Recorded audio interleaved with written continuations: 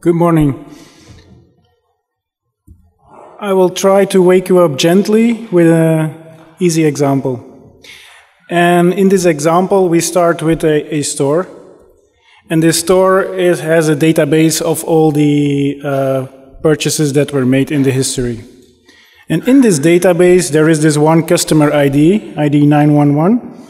And this customer ID has a loyalty card, and because it has a loyalty card, we know that it bought a lot of stuff. Now, what the store does not know is that this customer ID actually corresponds to a family of 3 persons. Namely the mother, who likes to buy tennis items, the father, who likes to play baseball, and the kid, who obviously buys a lot of toys. Now, when the store tries to make recommendations to this family, it will run into 3 problems. And we call them the dominance problem, the generality problem, and the presentation problem. So let's have a closer look at them. And here you see how the dominance problem materializes in this particular example, and that is that the top 2 recommendations for this family are both for the kid. And the reason for that is that the kid has purchased much more items than the mother and the father, and therefore dominates the profile of the family. Another problem is that the 3rd recommendation in this case is a USB charger. Now, how the hell is that getting here? Because the USB charger has nothing to do with tennis, also totally nothing with baseball, and the kid is also not interested in that. So the reason this pops up is because it's a very general item that is very popular and is sold with a lot of stuff, and therefore it also pops up in the top 3 of this family. Now suppose that we are able to solve the previous 2 problems, then we're still not there yet, because suppose that the father has a look at the recommendations. How does he know which recommendation is meant for him? He has no way to know that exactly at this moment. The way these kind of problems are often solved is by means of contextual information, and a very often used one is time. However, in this case, we have no such information, because for this particular example, the family buys all its stuff together, they have one loyalty card, and there is no way to split the profile based on contextual information. So for this work, we assume that there is no contextual information available. So let me define the scope even more clearly. So in the ideal world, we have 3 records in our database, 1 for every member of the family. And in that case, there is no problem, because we can use our favorite recommender system to recommend tennis stuff to the mother, baseball stuff to the father, and toys to the kid. However, in the real world, there is only 1 account for the whole family, and all their purchases are mixed together. And there is no way for the store to know whether this account is shared by multiple people, if it is shared at all, and by how many people it would be shared. However, we do like to find some kind of magic system that is able to detect all this stuff and make recommendations for every member of the family. And that's not all, because on top of that, we want this system to find a way to explain to the kid that the toy robot is for him, that the tennis shoes are for the mother, and that the baseball shirt is for the father. Now, I'm not here to propose to you a solution to this problem, because I don't have that one. At least I don't have it for all of your favorite recommender systems. We did find a solution if you choose your favorite recommender systems from the class of what we call item-based recommender systems. And in that case, I can present something to you. So what do I mean exactly with item-based recommenders? Well, you all know them, but just to be clear on this, so I mean all the recommenders that compute the likelihood of a user liking some candidate recommendation, that is computed as the sum over the purchase history of that user. And every item in this purchase history contributes to this score with a number that is proportional to the similarity of this item with the candidate recommendation. And there are many ways to compute the similarity. So the straightforward ways are to use cosine similarity or Jacquard similarity or anything else. But more recently, other approaches were proposed where people minimize a global loss function to find all these similarities. And for example, the sparse linear methods are an example of that, or the Bayesian personalized ranking is also an example of that. So as I said, the item-based score, so the score that determines the ranking of the items to be recommended, is a sum of item similarities. And in the case of the toy robot, this works perfectly fine. Because in the purchase history of the family, there are a lot of toys, and they have a big similarity with the toy robot, and it adds up to a big number, and we can definitely recommend the toy robot. Unfortunately, also the USB charger ends up high in the list of recommendations. And this is not because there is some very similar item in the purchase history, it is because this USB charger has a mild average similarity with actually every item in the purchase history. And that's unfortunate. Also unfortunate is that the baseball helmet, which is actually a very good recommendation for the father, gets a very low score. And the reason for that is that there are only 3 items in the purchase history that have a high similarity to the baseball helmet. And apparently that's not enough to give it a high score. And a similar story holds for the tennis shoes, which are a good recommendation for the mother. So, to do something about that, the first step that we do is that we adjust these item-based scores by dividing them by a number that is proportional to the number of items in the purchase history. So in this case, every purchase history has 11 items, so we divide every score by 11 to the power p, where p is a number between 0 and 1. Now, of course, just doing this doesn't change a thing, because every recommendation score is divided by the same number, and hence the relative scores of all these items does not change at all. However, it is a crucial ingredient for what we are going to do next, and that is we will not consider only the full purchase history of this family, but we will consider every possible subset of the purchase history. Now, for this purchase history of 11 items, there are more than 2,000 possible subsets. They did not fit on my slide, so I only show you 5. But from all these possible subsets, we choose the one that maximizes the score of the helmet in this case. And in this case, the subset that maximizes the score of the helmet is a subset of 3 items, and it's all baseball items. And as you can see, by removing all the items with very small similarities to the target recommendation, we only slightly reduced the denominator of this number, because they were small anyway. However, the denominator decreases a lot, from 11 to the power p to 3 to the power p. And as such, we have drastically increased the score of the baseball helmet.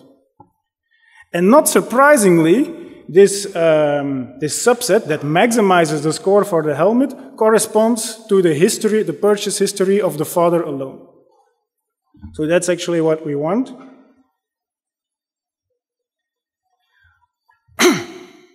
So you can see that for the tennis shoes at the bottom of the slide, a similar story holds. And as we would like it, the relative score of the USB charger drops dramatically. And the reason for that is that there was no way to remove noise items from the past purchases to increase the score of the USB charger. So we couldn't improve that score, and therefore, in a relative way, it became very small, which was actually what we wanted to happen. Now, you might have already thought, well, that's all nice, but taking the maximum over all possible subsets, that's taking the maximum over more than 2,000 different numbers, and this is only for a toy example. So, yeah, computing that, you have to do that in exponential time, and you can't do that, actually. Fortunately, we show you in the paper that we can prove that this optimal subset, you can find it in n log n time, because if you rank all items according to their similarity to the target recommendation, then this optimal subset has to be a prefix of this ranking. So by doing that, you can find this optimal subset much more efficiently. So that's our solution to the generality problem.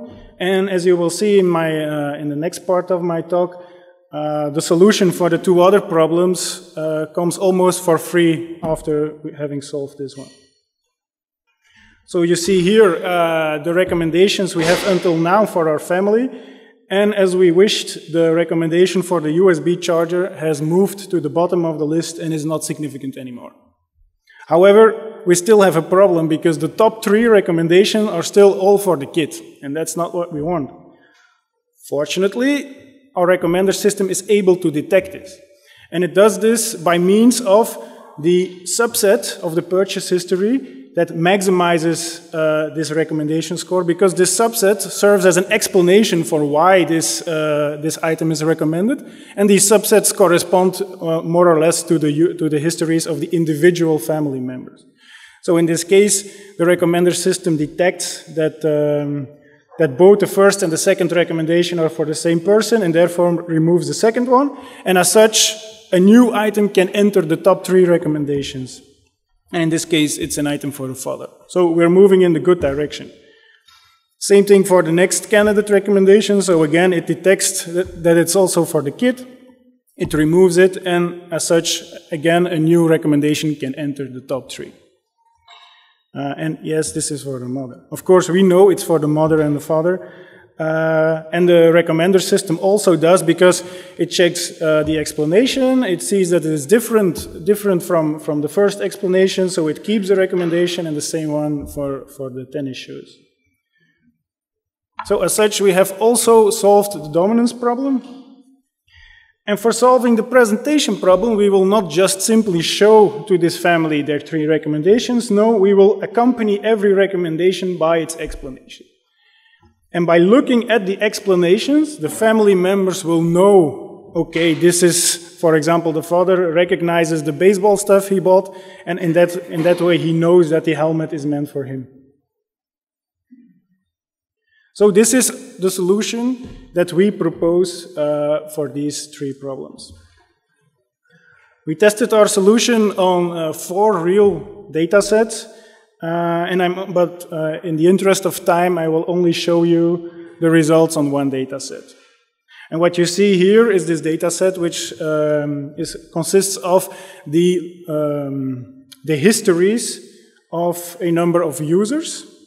And to every user, based on its history, of course, we will make 5 ideal world recommendations. So, and we use for that an item-based recommender, of course, and in this case we use cosine similarity as a similarity measure.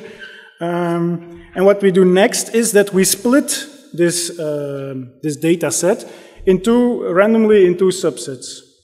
And we give them a color to make the distinction clear. And what we will do next is that we will merge the 2 data sets in a way that every blue user shares an account with 1 red user. So we have created shared accounts of 2 users, a blue one and a red one.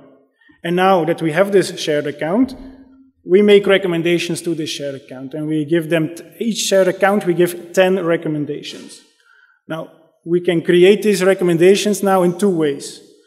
The first way is that we ignore the fact that these are shared accounts. We try to forget them, we do a Hail Mary, and we hope everything goes well by just using a traditional item-based recommender. The second case is that we acknowledge that these are shared accounts, or possibly shared accounts, and we know that there are problems associated with that, and therefore we use our algorithm to generate these recommendations, and we hope we get better results in that way.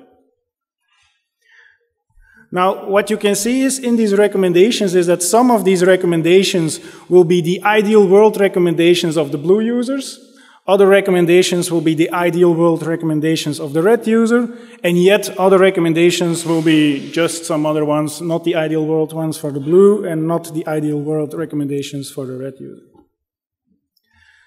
So, if we encounter a list of recommendations that contains at least 1 blue ideal recommendation and 1 red ideal recommendation, we're fine with that.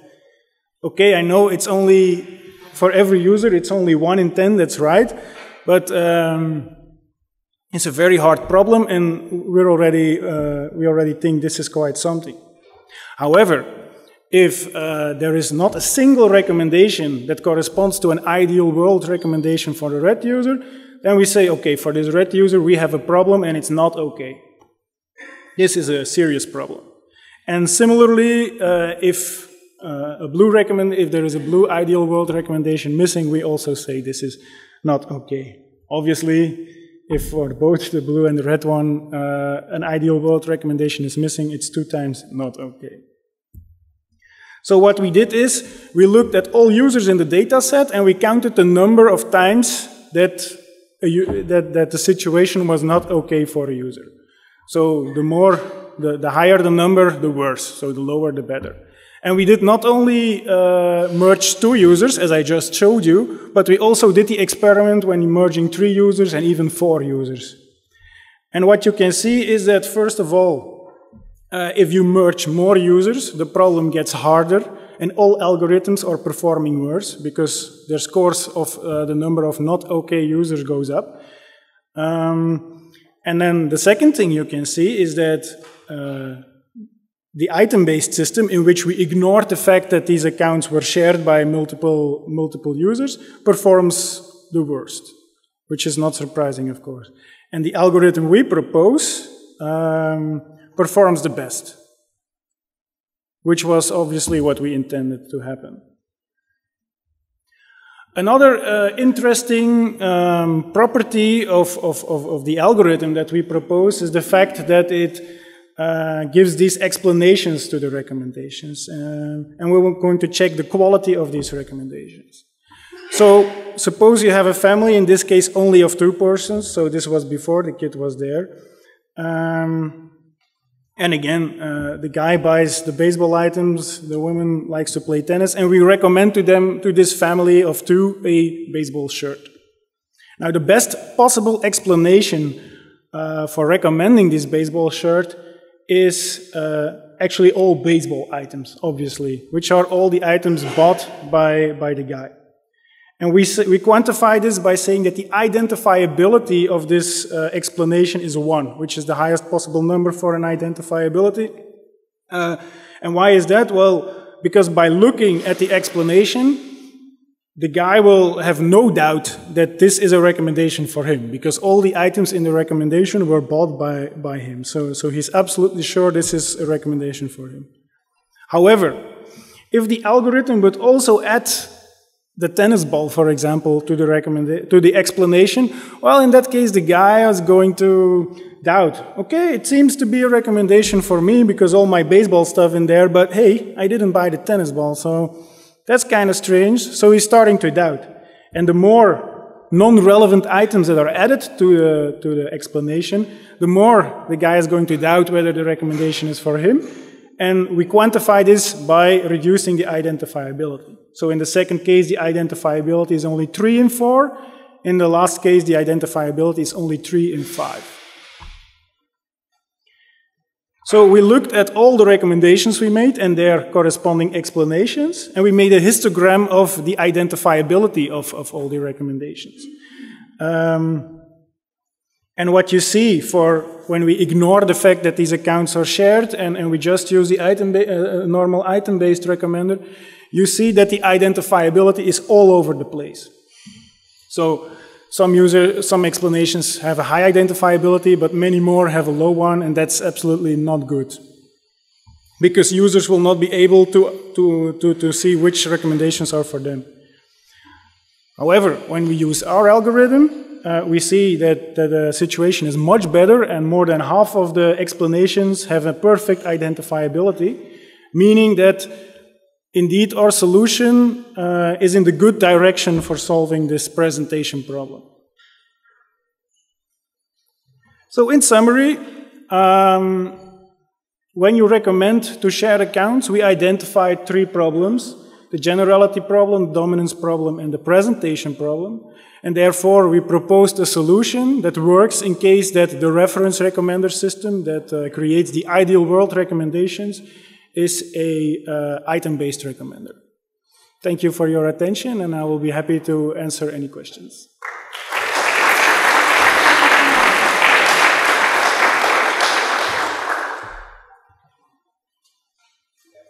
More than 10 minutes for questions, so he was very fast. Okay, please. Cohen, thanks very much. It was worth getting up this morning to hear your talk.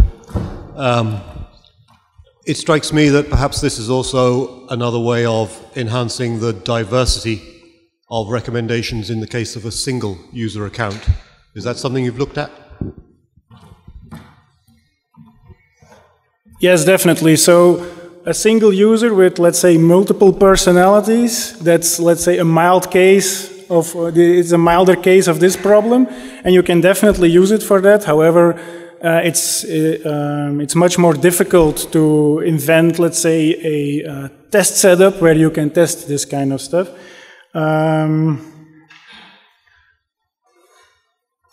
Because we also compared, so one of the algorithms we compared with was, and that's the yellow one in this case, it's actually a simple item-based recommender where we tried to have some diversity. So it was to check our solution, is it simply because we build in the diversity that it is better? So it's definitely one of the aspects, but what we see is that the quality of the explanations is also better, and that allows us to do the diversity in a better way. Yeah, hi, thanks for the talk. So in your modeling of the problem, you assumed that the item sets of the family members are disjoint, which may not be the case in reality. So how do you deal with this? Well, I kind of put this under the rug to make the presentation more easily. But what can definitely happen is that there is some item where the optimal subset, for example, is a mix between items purchased by one family member and the ones by the other one. This is not necessarily a problem, because that means that, for example, the part of for example, the mother's and the father's tastes coincides, and then the recommendation is, for example, something they could do together. So it finds meaningful subsets, and oftentimes these meaningful subsets correspond to individual users, but it is definitely also possible that it is a combination of two users. But it should be meaningful anyway. I was wondering if this might also be able to solve another similar problem, which is on my own I might have that purchase history, and I'm still not interested in USB chargers, but I'm interested in baseball, tennis, and children's games. Would this also be an approach you would recommend for that kind of problem, or do you think it wouldn't work in the case of single people? Sorry, I didn't understand the question. So a single person might have a multi-profiled profile, and I was wondering if your approach would also help to solve that kind of problem. So your question was whether this also works when a single person has multiple tastes? Yeah, definitely. It's only, as I just said to Derek, it's a mild case. So this is like the extreme case, and if you have a single user with multiple tastes, you could consider that to be a lighter version of this problem. So although I have no way to test that, I have no data that allows me to, in my opinion, you can also use it for that, yes.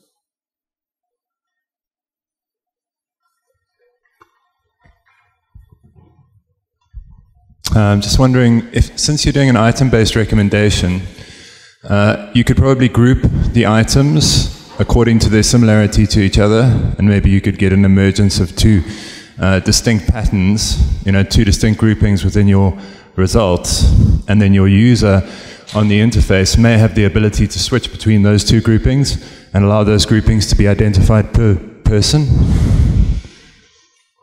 So you could say that, basket A of movies all relate to each other or are a good match, item-based. Basket B are also a good match, although two groups are disparate. You could use that to identify the two personalities. Yeah, I'll just get up a slide to explain better.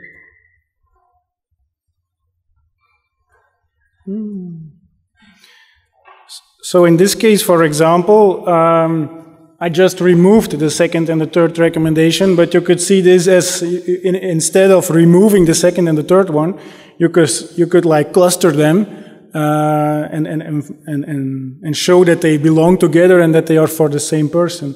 Now, in this case, it is very important that you do not simply cluster the items by computing the similarity score based on the users that bought the item, because in that case, for example, assume you have a black and a white coffee machine. If you cluster them like that, black and white coffee machines will absolutely not be similar, because the customer buys either the black one or the white one. So you want to cluster them based on the explanations, as I do right here, and in that case it would definitely work.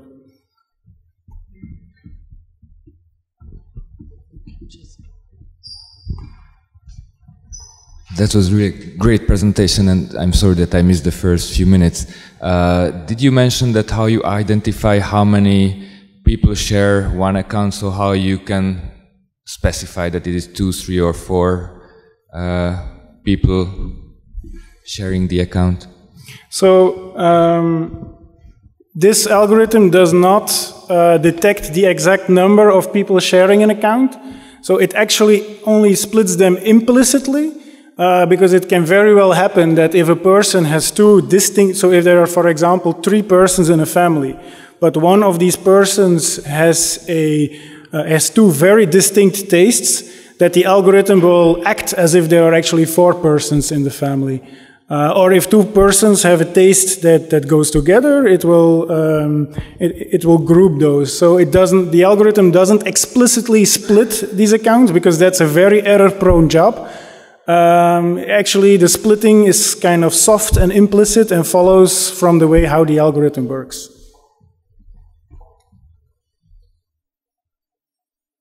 No question. But I have a question for you. This is customized for item-to-item collaborative filtering. Have you thought about how to generalize it to other methods, like, let's say, classical matrix factorization? Well, what is specific to this method that probably would make it difficult to make a transition to other methods? Yes. So it works. And this is crucial. Your ideal world recommender, which you supposed to be a good one for the individual users, needs to be item to item.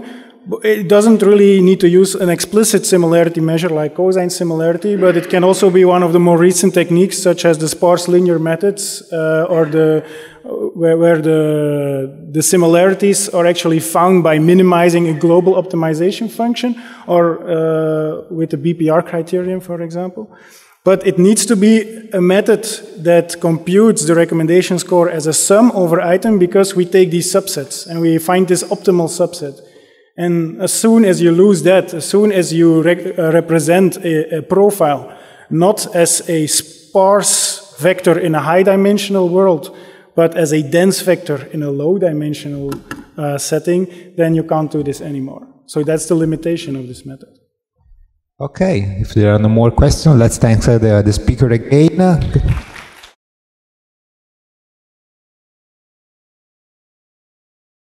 Good morning, everyone. My name is Hao Kai, and I'm from Texas A&M University. The title of my talk is Exploiting Geospatial Preference for Personalized Expert Recommendation. So this is a joint work with my advisor, James Cavalier.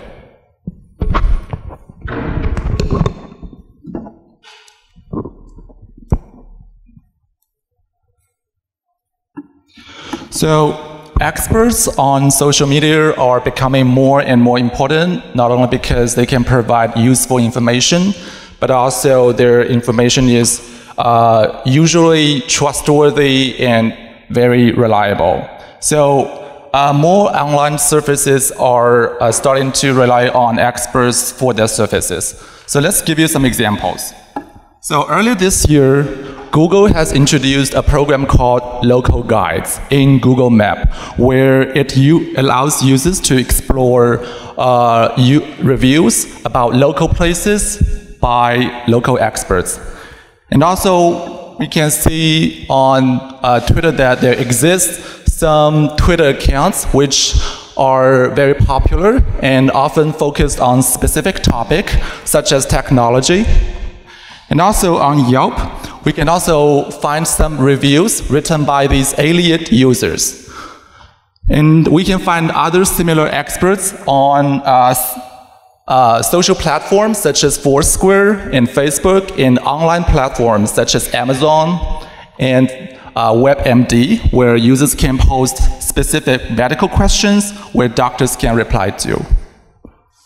So, given this importance of experts, so previous works have been focused on trying to find general topic experts with broad appeal, such as a top Java developer in an enterprise, or such like the best lawyers in Vienna. So, but a lot of times we care more about like personally relevant experts. So, to give you an example, we have 4 food experts on Twitter, and we have 2 users, Frank and Alice.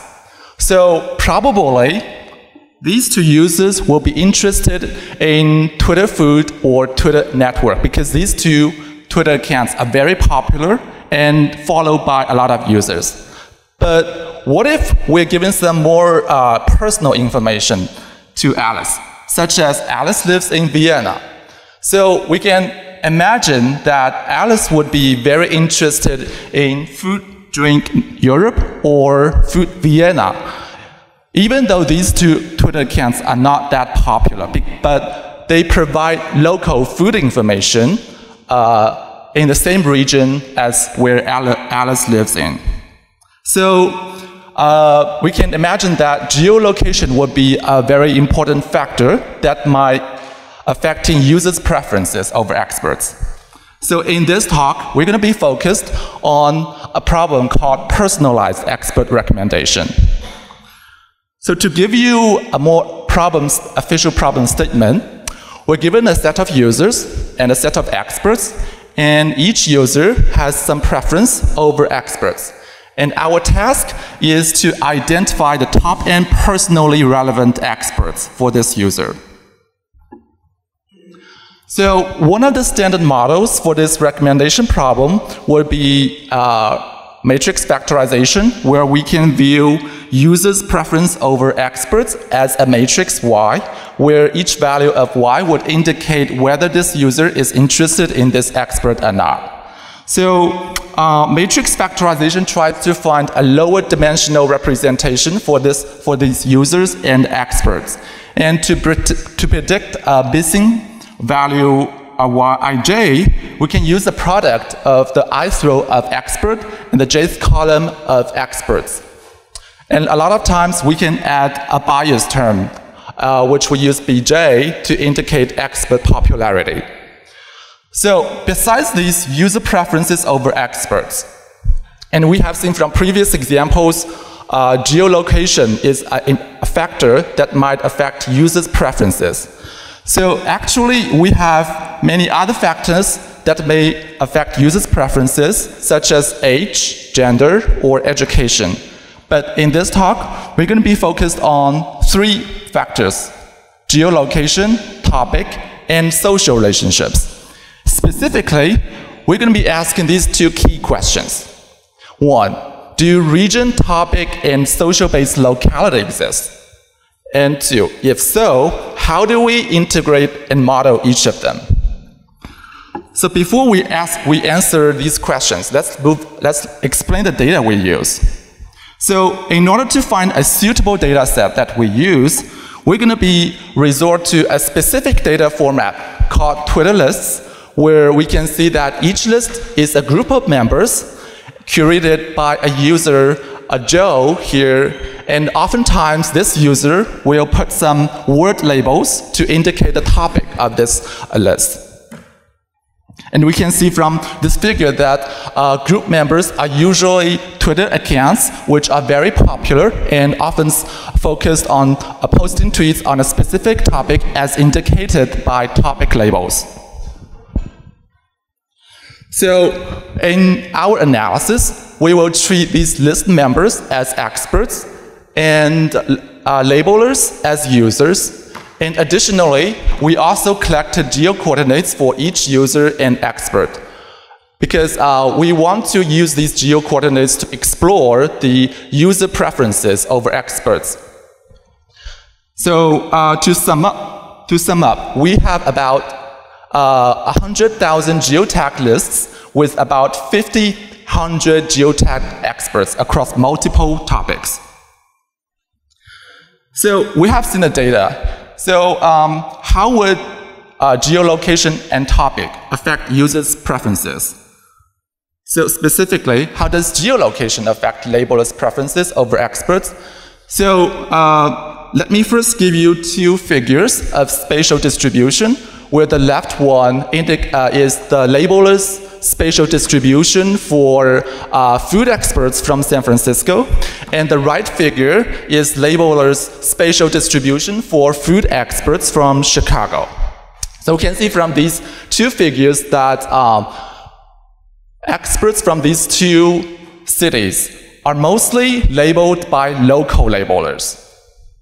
So to give you a more quantitative characterization of these observations, we first discretize the whole United States into a grid, and for a specific expert E and a specific region Ri, we can compute a probability that each labeler is going to locate in the specific region Ri. Then we rely on an information theory measure called entropy to characterize this randomness of probabilities. So we can interpret this entropy measure as a popularity indicator for each expert. And if the entropy is high, then we can imagine that labelers are distributed across the country. And if the entropy is low, then the labelers would be more focused on a few regions. So let's look at how average expert entropy for experts from different cities. So we can see from this table that experts from big cities, such as New York and San Francisco, would have a relatively higher entropy than those experts from the rest of the cities, such as Houston, Chicago, Seattle, or Denver. So then we have our first observation, which is that experts from different geolocations may have different levels of popularity across the country. So how do we integrate this observation into our recommendation? So first, let me give you some intuitive example where we have some experts and users from these two cities, and we have a user without knowing his geo information. So who would we recommend? So probably we will recommend Alice, because Alice is the most popular expert. But what if we have a user and we know that this user is at Chicago?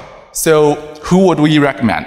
So probably we would recommend this expert, Mike, because Mike is the most popular expert in Chicago, based on previous observation.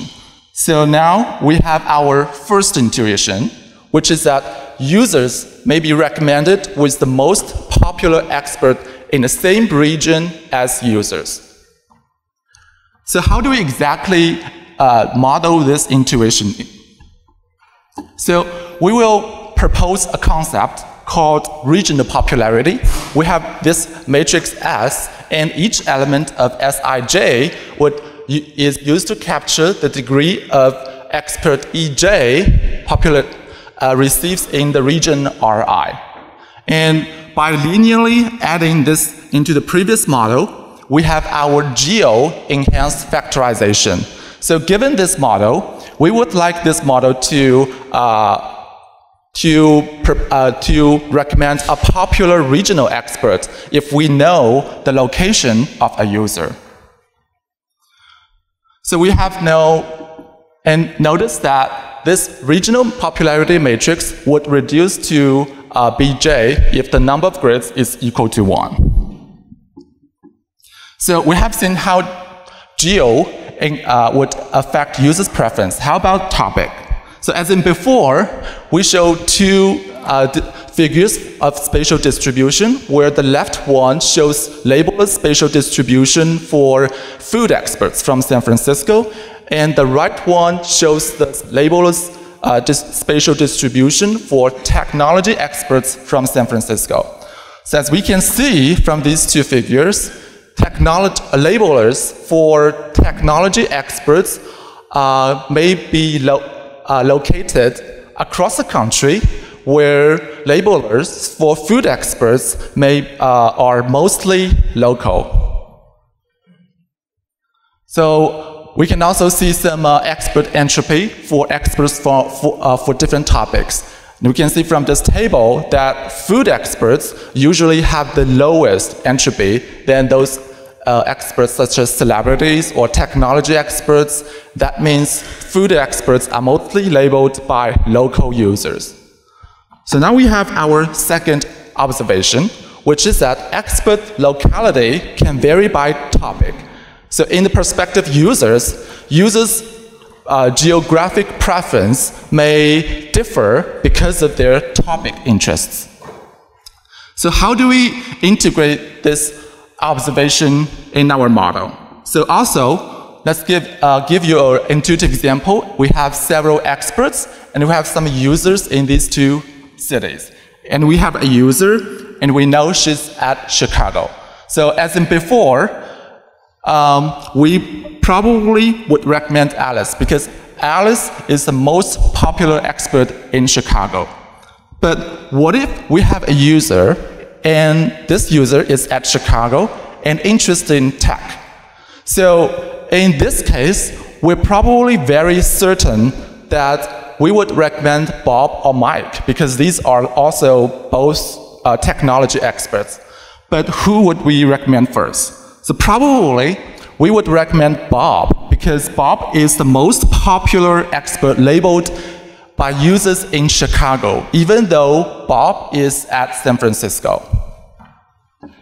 So now we have our second intuition, which is that the recommendation should consider regionally popular experts with similar interests as users.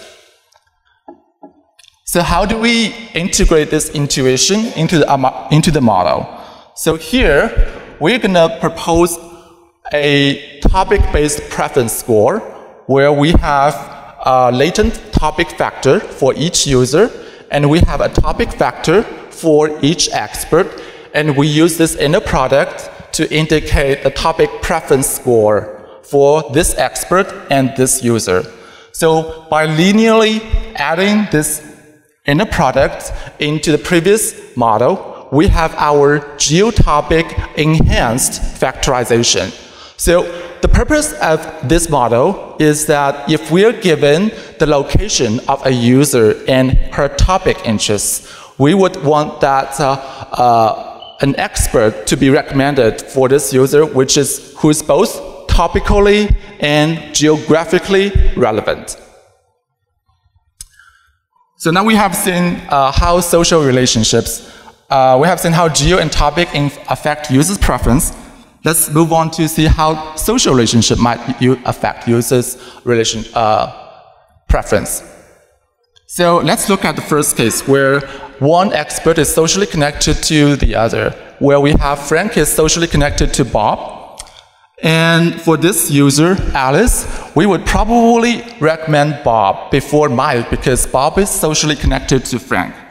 So here, we propose to minimize a weighted preference, a weighted difference between two experts' latent factors. By doing this, we're trying to enforce that the condition that the two latent factors of these two experts who are socially connected would be similar to each other. So we have our second case, which is we can use the same principle as in the first case. And we have our third case, where a user is also socially connected to an expert. So we explain that we'll ignore the details, but technically, we will add a bias term to the previous model. So we have our final model, which is called geotopic enhanced factorization with social regularization. So let's move on to experiments, where we're going to be asking 3 questions. 1, how well does our proposed method perform compared to alternative baselines? And second, do region, topic-based locality give improvement individually, and do they complement each other? And 3, do social-based locality give improvement individually, and do they complement each other? So we have these baselines, and the first one is expert popularity, where we rank experts by popularity and recommend the most popular experts. And the second is the standard user-based collaborative filtering, and the third is the basic matrix factorization, and the rest of the methods are all based on matrix factorization, with each enhanced by only geo, or enhanced by topic, or by both topic and geo, or by social relationships. So for evaluation, we will randomly select about 50% of experts for training and use the rest of them for testing. And we will use standard metrics such as precision at K and recall at K for evaluation.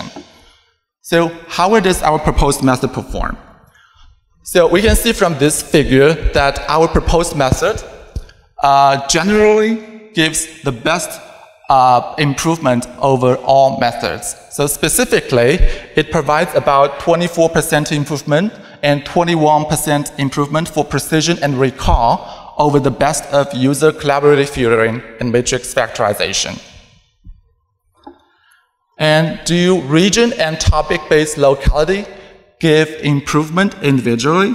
So let's look at this table, where we can see that both geo and topic enhanced factorization will give about 4% improvement for precision, where the combination of these 2 factors will give about 7% improvement for precision, which is approximately the addition of the previous 2 kinds of improvement. So we can say that these 2 types of information can complement each other. And also, does social-based locality will give improvement individually? And we can see from this table that each social relationship can give certain improvement over the basic matrix factorization, where we can see that the relationship between user expert would provide the best improvement overall, where the user and user relationship provides the least improvement.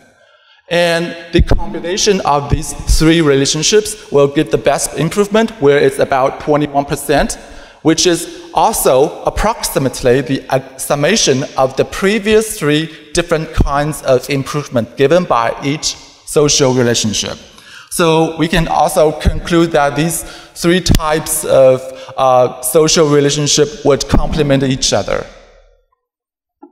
So for conclusion, we first studied the problem of personalized expert recommendation and proposed a matrix-based factorization-based approach. And we studied how region, topic, and social relationships might affect users' preference over experts and integrate them into our model. And third, we showed that the proposed method gives about 24% improvement and 21% improvement in precision and recall. That's it. Thank you.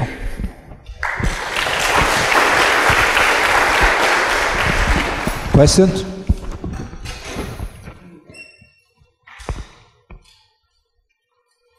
There, we have one. Thank you for your presentation. I think that this topic is really relevant. I mean, this topic of personalized expert recommendation. So the first question is, as I have understood, you represent popularity by using entropy, right? So the popularity of the expert is represented by the entropy, right? So you compute the entropy of that expert. Yes. Okay, so have you tested if there is a correlation between the popularity and also the entropy of the expert, or this is just an intuition that you have put into your algorithms? Well, and the second question, I mean, it's not a question but an issue I found here, is that I have a paper on Sunday in which we have analyzed the importance of diversity on, on user-based recommendations. So our first intuition was that we have to filter the users that provide recommendation to a target user. This was our first intuition. But we tested that intuition and it was wrong. So we found that the more diverse the panel of experts were used to provide recommendations was better for recommendation. I don't know if here we could have the same problem. So the first question is about correlation between entropy and popularity. Right? And second question is that if you filter the experts, you are probably losing important information for recommendation because you are losing diversity. For the first question, we use entropy as a measure to help us find this discovery where we found that experts popularity can vary by regions, by geolocations. So here, entropy is more like an indicator or a more quantitative measure that we use to help us find this kind of observation, but we didn't really use this entropy in our recommendation, in our model. We use this as a intuitive measure for us to find us a specific way to include this popularity.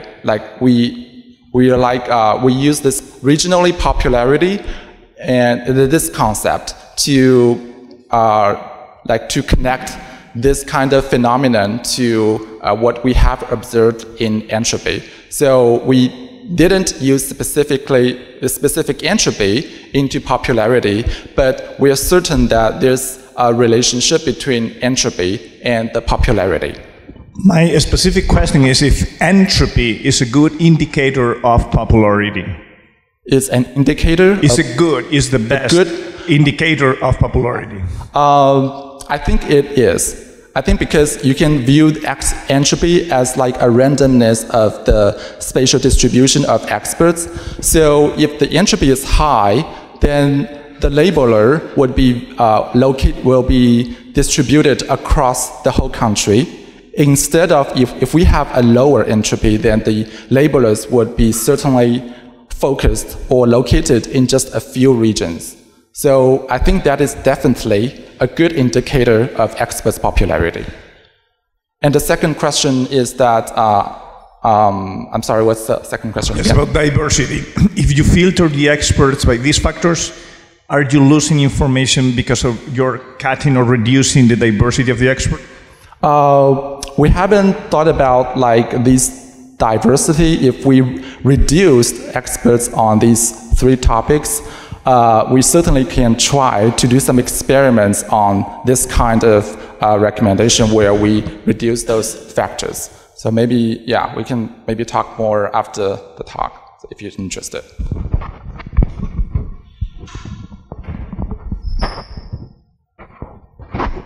No question? I have a question.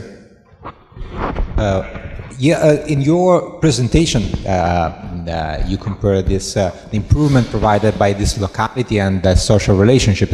And apparently social relations are much more stronger, the effect of social relations is much more stronger than locality. So I think that the title is a bit strange because it's putting the emphasis on locality, but actually the results are stronger for social relationships, which are not related to locality because it's just, let's say... yeah, actually that's a good point. And we also we have also considered this kind of questions or as before. But our point is, so sometimes we don't have these social relationships. So these are extra information that we have. So if we don't have these social relationships, we can still improve the recommendation performance only by geolocation or by topic information. So So these three kinds of information are like complementary to each other, where we don't specifically focus on social relationship. We only saying that social relationship can help improve our recommendation performance. So I think that's our point, which is that these three types of information are complementary to each other. Hi, so thank you for your interesting presentation. Actually, I have a question concerning your data set. Okay. Is it just about food? Was it just about food? Actually, we have used Twitter lists across different topics, such as food, news, and technology, or some other topics. We actually used 6 different topics on these experiments. And if you're interested, you can look at our paper to see more details about experiments for each topic. Okay, this was my question. About like each topic, what is the improvement over each topic? Maybe it's going to be different. Yes, because, yes, that's exactly. So we have kind of different improvements for different topics, but in average, we have our improvement as we specified in the talk. Okay, thank you. Okay, so no more questions. Let's thank again the speaker. Thank you.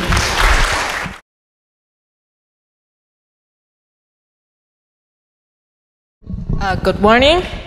Thank you for being here for my talk.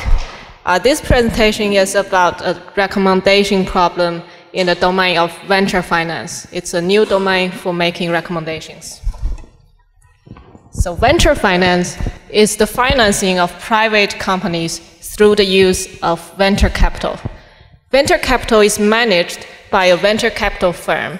And beyond fundraising, a venture capital firm is also responsible of sourcing opportunities, making investment decisions, and also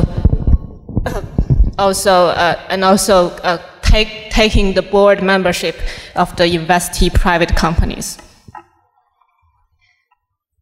This relationship can be summarized into a bipartite relationship between the venture capital firms and the investees. And usually the investees are startups. So we can see this relationship is quite similar with the traditional recommendation systems. In our problem, the VCs, they seek and they invest into startups, and it is similar to the movie watching or the music listening behaviors, as the user also seek and like or watch the movie or listen to the music. And that forms the first motivation why we conduct this research. There have been very few studies that have focused on this specific area. And there was one work 2 years ago published in CIKM, which applied top-end recommendation algorithm directly to the venture finance problem. However, that work only focused on the direct application, and it didn't consider the specific characteristic of this problem. So what is special for this problem? An essential question about venture finance is how to estimate and control risk. It is not as general as movie watching or music listening, where risk is also important, but it's not as essential. So here we have the 2 panels to show this motivation. The left panel, in these 2 figures, we compare the mean and variance between the recommendations made by a direct application of PMF, probabilistic matrix factorization, and the ground truth. And the data set is Crunchbase, which I'm going to describe a little bit later. And we can see that in 76% cases, the recommendations made by PMF have higher mean. And higher mean here means actually higher relevance. So actually the recommendations have higher relevance to the users. However, on the other hand, we have 83% of cases that the true ground truth have lower variance, which is an indicator of lower risk. These two figures indicate that actually in the investment behaviors, the VCs has already considered the risk factor. That, in other words, if we consider risk in recommendation algorithms, we may also improve our performance. So how do we treat the risk? We know that diversification is very popular in reducing the risk in the traditional recommender systems. And this diversification is usually the diversification of the recommendation list itself. That means that because the user's previous listening or movie watching kind of behaviors, they do not necessarily influence their future decisions. And therefore, we only need to diversify the recommendation list, for example, like topic diversification, and that's enough. However, for an investor, the investor may have already held several investments, and therefore, in order to consider future investments, they have to fit them into their already holding portfolio. That means when we consider recommendation, we cannot consider the recommendation, the diversification of the recommendation list alone. We actually have to fit them to help the investor to offset some of the risk in their originally holding investments. Therefore, we actually consider the diversification of the whole list, including both the holding investments and the recommendations. We call it as a joint investment portfolio. And before continuing with the algorithms, I'm going to talk a little bit of the data set we collected and used in this research. We use Crunchbase, which is a repository of startup companies, individual partners, and financial institutes focusing on the US high-tech sectors. And from the website, we can find out the time and the amount of investment between the VC to the startups.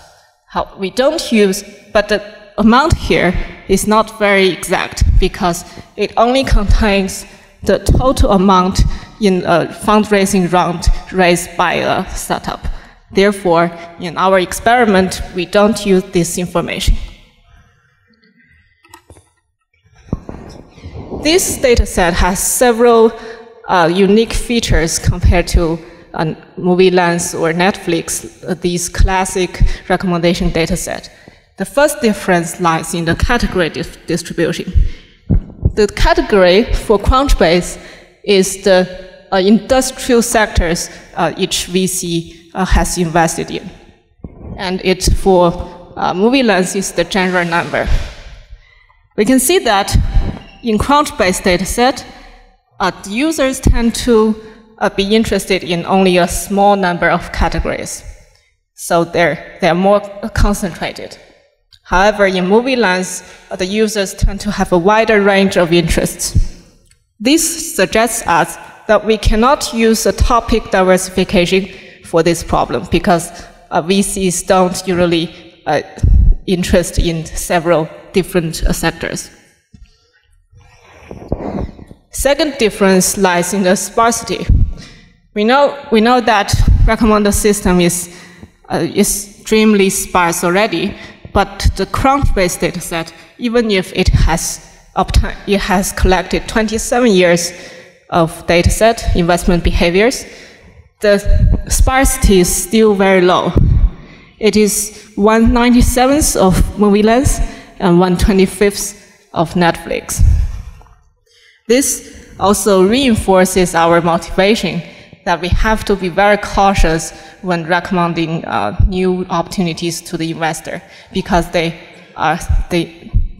must be very cautious in considering the factor of risk. So we go back to the objective.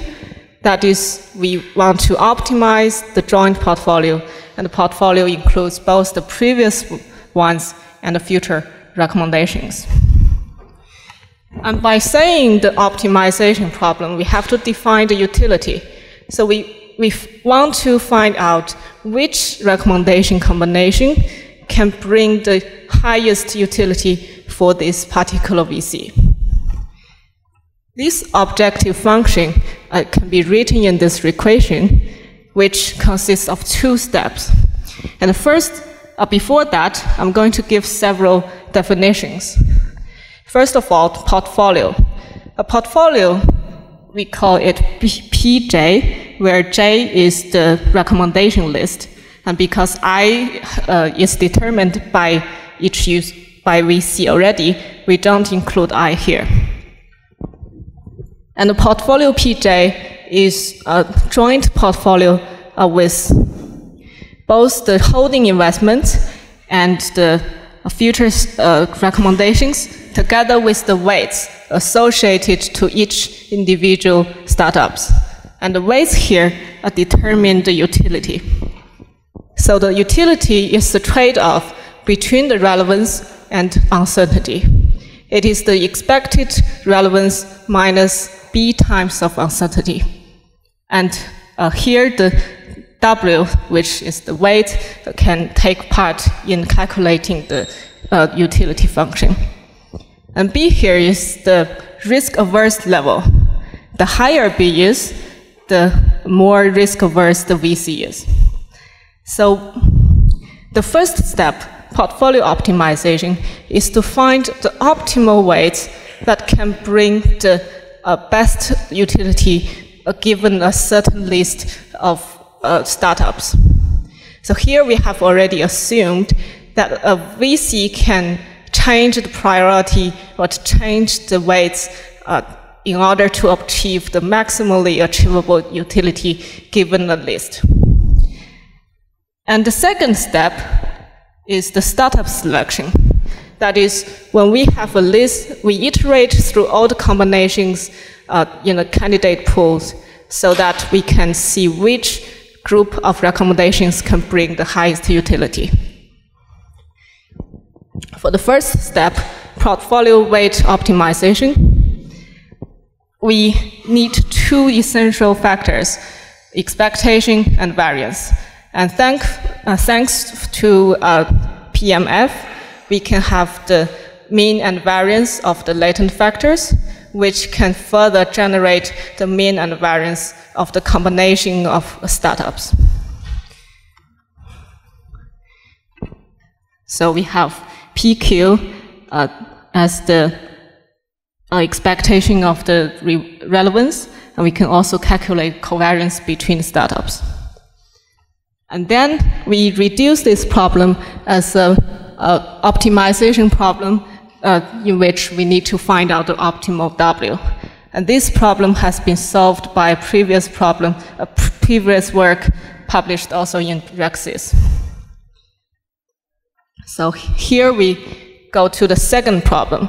That is, how do we find out the combination which can lead to the optimally achievable utility?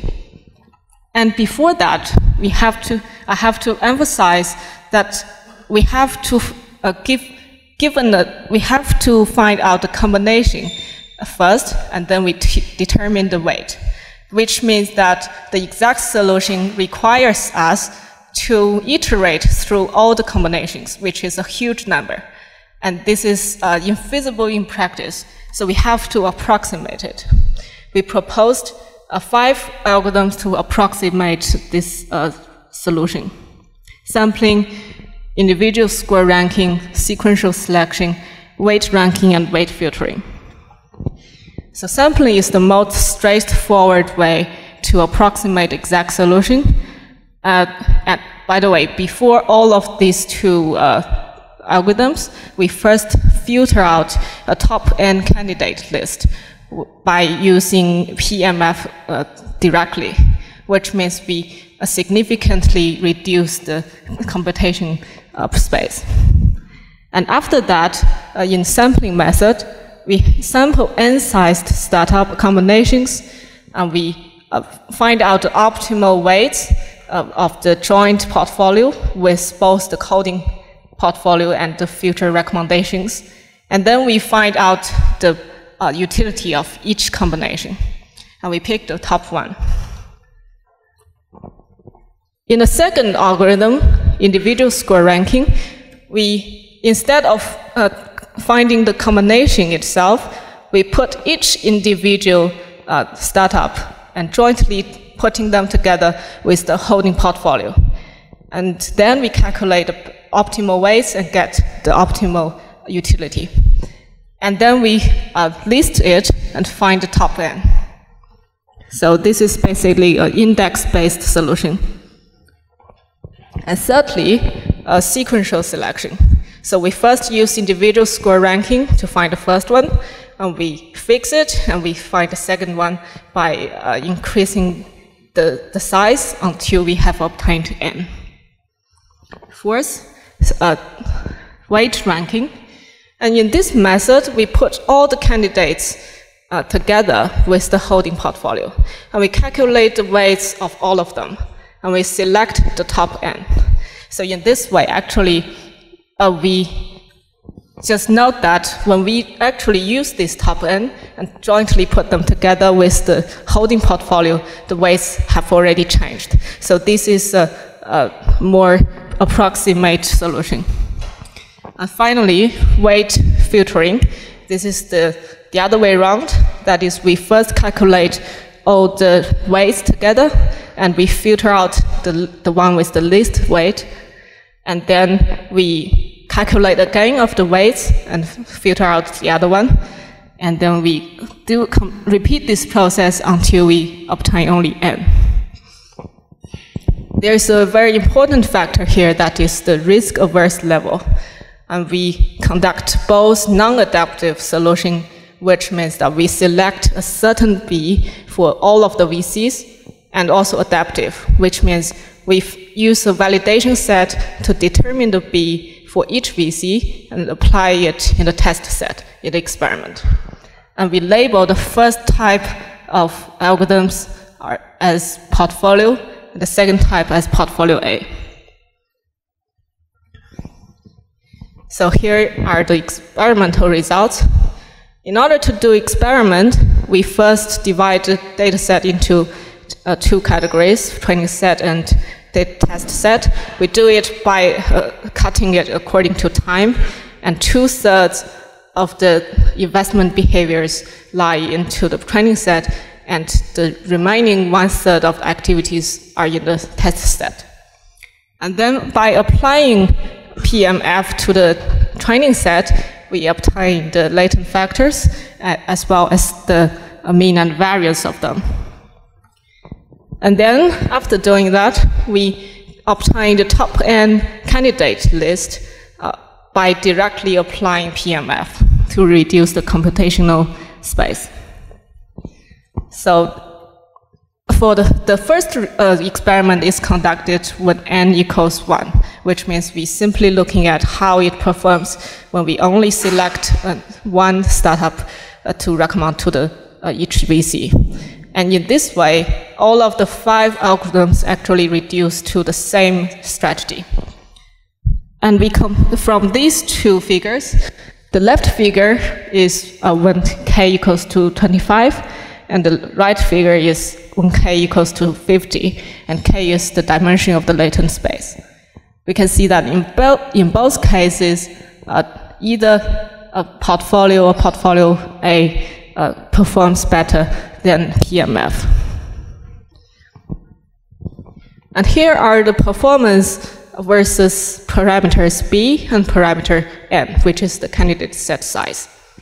The first figure indicates that there is a range that if we consider there is a general risk-averse level, we can see that there is a general risk-averse level for all the candidates, for all the VCs, so that the performance achieved the best. The second figure, we can see that when we enlarge the candidate set size, the performance first increases and then drops a little bit. And we ascribe the drop of the performance to the overfitting of the model. So when there are too many candidates, actually the algorithms may confuse. And then we move to the top-end startup recommendation, where we recommend 3, 5, or 10 recommendations to each VC. And we compare all the 5 algorithms to the baselines, including PMF and random selection. Sorry. So first of all, we find out that sampling method performs the best.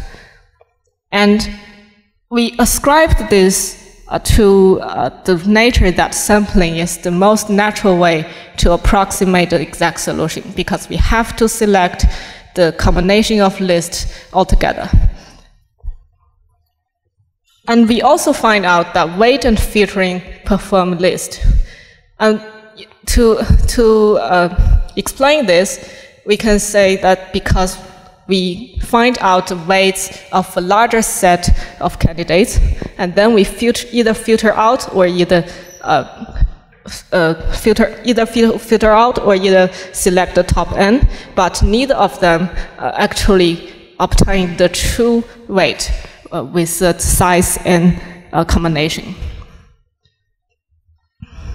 But nevertheless, all of them perform much better than PMF, especially the adaptive ones, as we can see.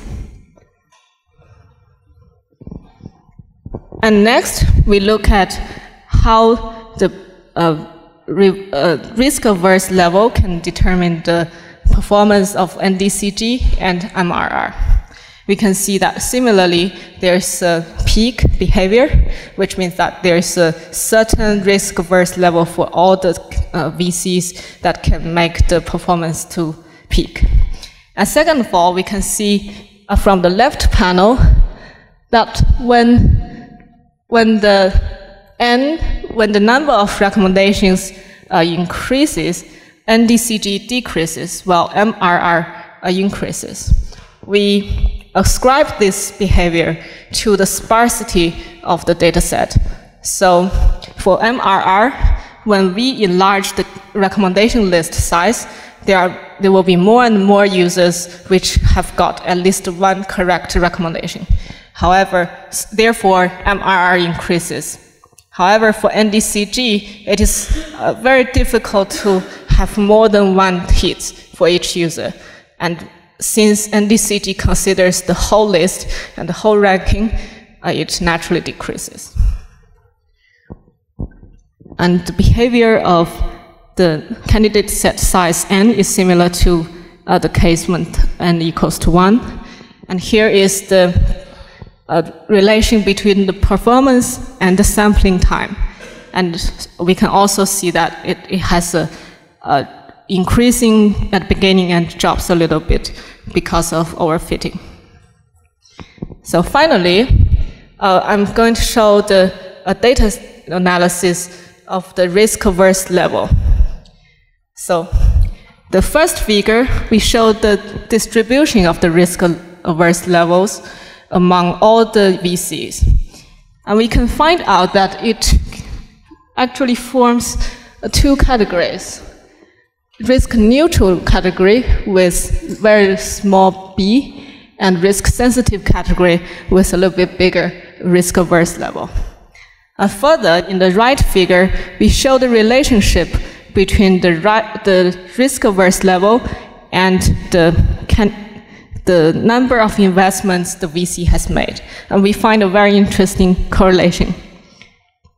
We find out that the more the investor has already invested, the more risk-neutral the VC is, which is also intuitive, because if a VC has already invested a lot, the next investment, he can be more speculative. So here we have Startup Chill, Echo Partners, and Sequel Capital, which all lies in this risk-neutral group, and they all have very large investment numbers. And for Allegro Venture Partners, they have it has less than 10 investments in the past, and it tend to have a very relatively large a relatively small, large B. Yeah. So this work is jointly done with my colleague Weinan Zhang, and with the supervision of our supervisor, Dr. Jun Wang. Thank you very much. Thank you.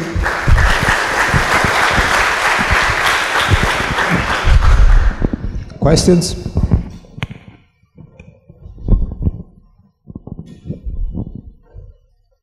Here we have a question.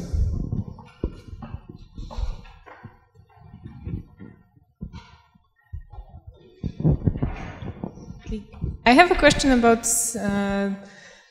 your approach, because it seems you're treating these investments as standard recommendation task. So I was curious if you were thinking about adding some financial knowledge or financial analysis to predict which companies are more or less promising or risky or worth investing. Did you use any information like this? We didn't carry out the financial aspects analysis, mainly because we don't have that part of data, because these are only startups. We cannot obtain the risk factor or the expected return of it. So we tend to use a latent factor to evaluate these risk and relevance factors instead of using financial criteria. Okay, thank you. I have a question over here. So I guess one very important aspect of investment is the size of the investment. So I was wondering if you consider that in your risk assessment. So if you invest $1 billion versus $1 million, there's a big difference, right? Yeah, there is the size, or to say the amount of investment. There is a rough amount of money in the website, but it doesn't have an exact amount of money. So actually this part of information is missing, and we only use a binary data set in the calculations, because it has only the total amount provided by several VCs at one round. So we cannot know which VC has invested how much.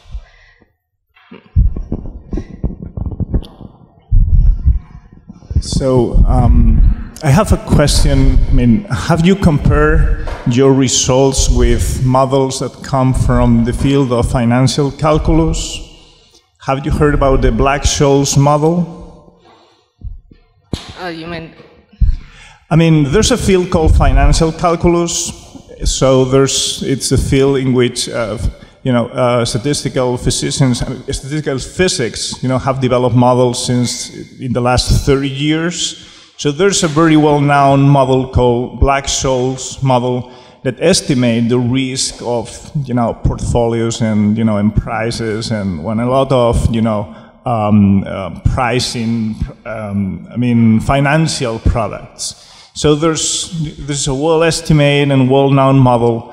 So I'd like to know if you have compared or have any idea of how your models would work as the same as these models.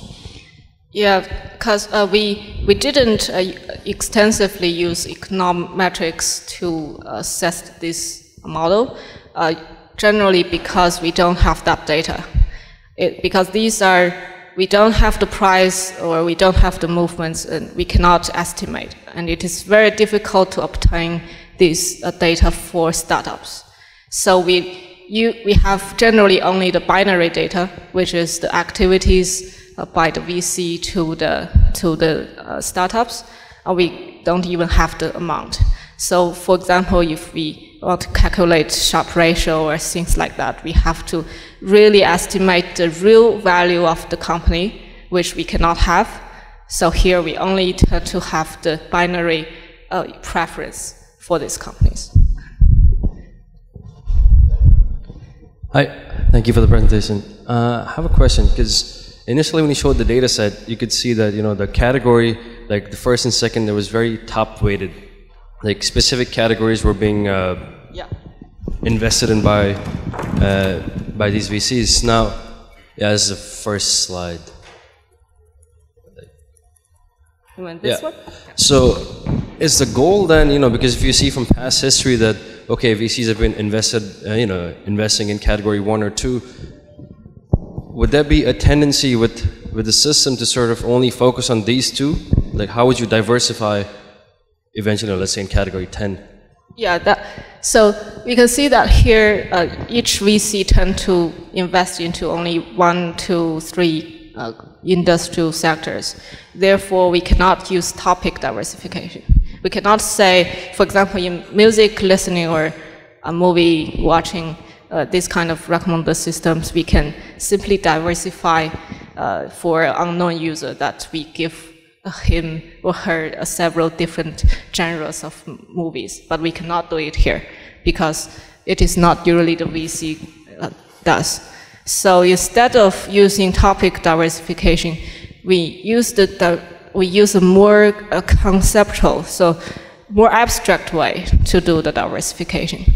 So first of all, we obtain the latent factors of all the VCs and the startups, and we diversify according to the latent factor about, for example, the cosine similarity or something like that. Therefore, we avoided to implicitly using the topic information.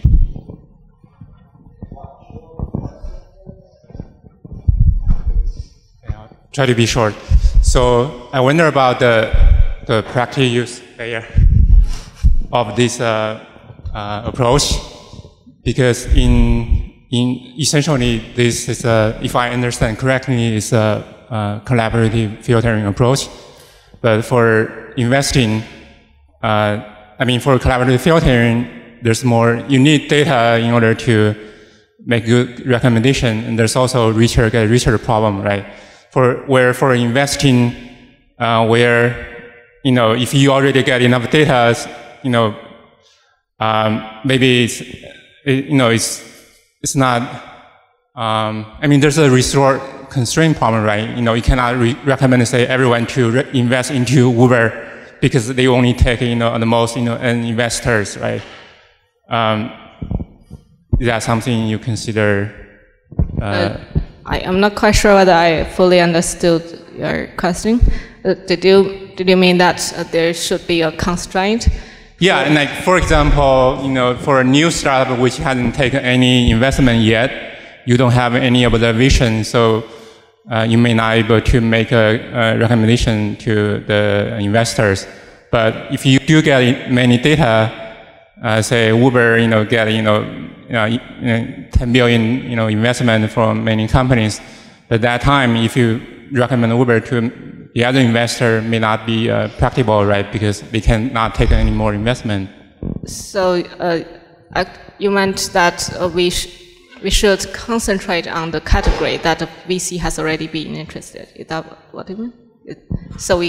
Oh, that's fine. We can take offline later.